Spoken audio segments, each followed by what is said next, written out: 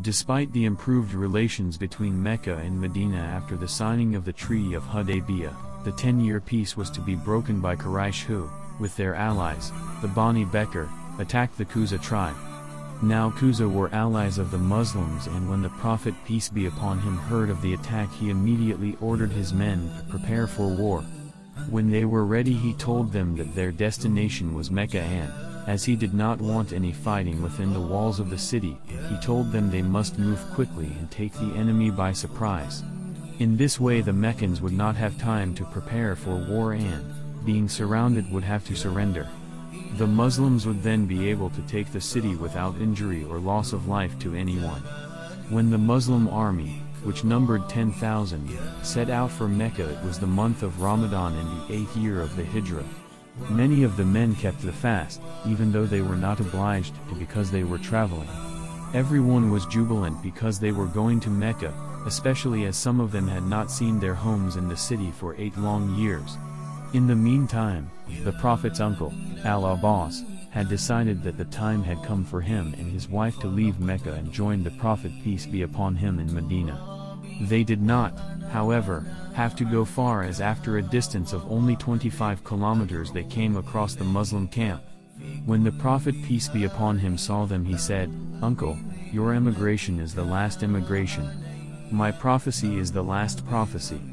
Al-Abbas then joined the army and his wife went on to the safety of Medina. Night fell and the Muslims made fires to light their camp. The Meccans, looking out of the city, were amazed to see the many fires, and Abu Sufyan went all over Mecca trying to find out whose camp it was. Suddenly he saw Al-Abbas riding towards him from the direction of the fires. He was returning as a messenger of peace from the Prophet peace be upon him, and said to Abu Sufyan, "The Muslims have come with a large army. They do not wish to fight, only to enter the city. It would be better to surrender and not fight. Come under my protection and meet the Prophet peace be upon him." Abu Sufyan agreed and got up behind Al-Abbas, who was riding the Prophet's white mule. It was still night as they entered the Muslim camp. Each time they passed a fire, someone would call out, "Who goes there?" None of them recognized the stranger as the leader of their enemy, but all knew Al-Abbas and so let them through.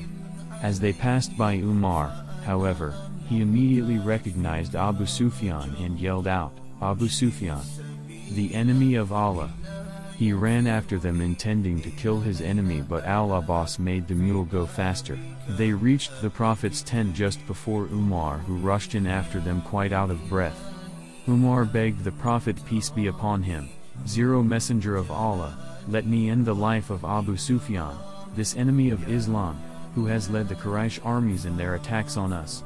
Al-Abbas interrupted, saying, "I have sworn to protect him during his time here," whereupon the Prophet peace be upon him told his uncle to take Abu Sufyan to his tent for the night. In the morning Abu Sufyan was taken to the Prophet peace be upon him, who said, "Abu Sufyan, have you not yet realized that there is no divinity but Allah?" To this Abu Sufyan replied, "If there had been another, he surely would have helped me by now." "Shame on you, Abu Sufyan," responded the Prophet peace be upon him. "It is time you realize that I am truly Allah's messenger." After a moment or two, Abu Sufyan, who remembered how Umar had not been allowed to kill him, replied, "I can see you are a generous and forgiving man, but I still cannot be sure of that." At this, Al-Abbas, who had been standing nearby, turned to him and said, "Believe as I do now." Abu Sufyan stood quietly for a moment, then in a calm, clear voice swore in front of everyone, "There is no divinity but Allah, and Muhammad is the messenger of Allah." The Prophet peace be upon him then told Abu Sufyan to go back to Mecca and tell the people that the Muslims would enter the city the next morning. Before he left, however, Al-Abbas suggested to the Prophet peace be upon him that as Abu Sufyan was a proud man, it would be good to give him an honorable position. The Prophet peace be upon him took this advice, saying to Abu Sufyan, "Tell the people that when we enter, anyone seeking refuge in your house will be safe." This was a great honor for Abu Sufyan. In addition, the Prophet peace be upon him told him to assure the Meccans that those who remained in their own homes or at the Kaaba would also be protected. Abu Sufyan returned quickly to the city. He made straight for the hill Hagar had climbed in her search for water and from which the Prophet peace be upon him later spoke, and called upon Quraysh to come to him. Abu Sufyan then spoke to the people, "0 people of Mecca, the fires we saw all around us were the campfires of Muhammad and his men. He has come with a strong army and there are too many for us to fight. It is best, therefore, to surrender. Anyone who stays in my house, or in his own home, or at the Kaaba will be safe."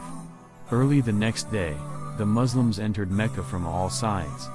They had been ordered to cause no harm unless anyone tried to stop them from entering. When the Prophet peace be upon him arrived, he got off his camel, bowed down on the ground, and thanked Allah for this victory. When the unbelievers saw this, they knew that the Prophet peace be upon him had come in peace. People began leaving their homes and running towards the Kaaba. When they arrived there, they found the Prophet peace be upon him performing the ritual encircling of the Kaaba, the tawaf on his camel, surrounded by the Muslims. When he had finished, he said, "There is no divinity except Allah and he has no partner. Men and women of Quraysh, be not proud, for all are equal, we are all the sons of Adam, and Adam was made of dust." Then he recited this verse to them, "O mankind! We have created you male and female, and have made you nations and tribes so you may know each another.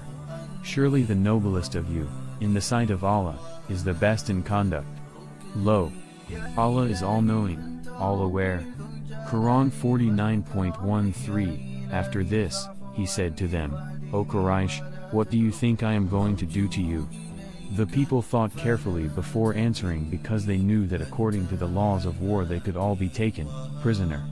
They also knew, however, that the Prophet Muhammad peace be upon him was generous, so they replied, "You will treat us as a kind nephew and a generous brother would." To this he replied with the words used by the Prophet Joseph when his brothers came to Egypt, "God forgives you and he is the most merciful of the merciful." Later the Prophet peace be upon him went to the hill of Safa and there the crowd followed him and surged forward, taking his hand one by one, to declare themselves Muslim. He then turned to the Kaaba and, pointing his staff at the 365 idols which were placed there, recited from the Quran, "Truth has come and falsehood has vanished away. Lo! Falsehood is ever bound to vanish." Quran 17.81. At this, each idol fell over onto its face. Together with his followers, the Prophet peace be upon him then proceeded to purify the Kaaba, after which he ordered Bilal to climb on top of it and perform the call to prayer. Since then the call to prayer has been heard 5 times a day in Mecca.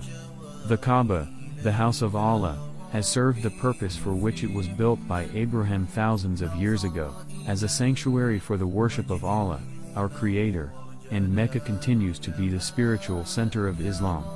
On the day Mecca was conquered, the Prophet peace be upon him addressed the people saying, "Allah made Mecca holy the day he created heaven and earth, and it is the holy of holies until the resurrection day. It is not lawful for anyone who believes in Allah and the last day to shed blood therein, nor to cut down trees therein. It was not lawful for anyone before me and it will not be lawful for anyone after me. Indeed it is not lawful for me except at this time, only Allah's anger against his people makes it permissible. Mecca has now regained its former holiness. Let those here now go forth and tell others."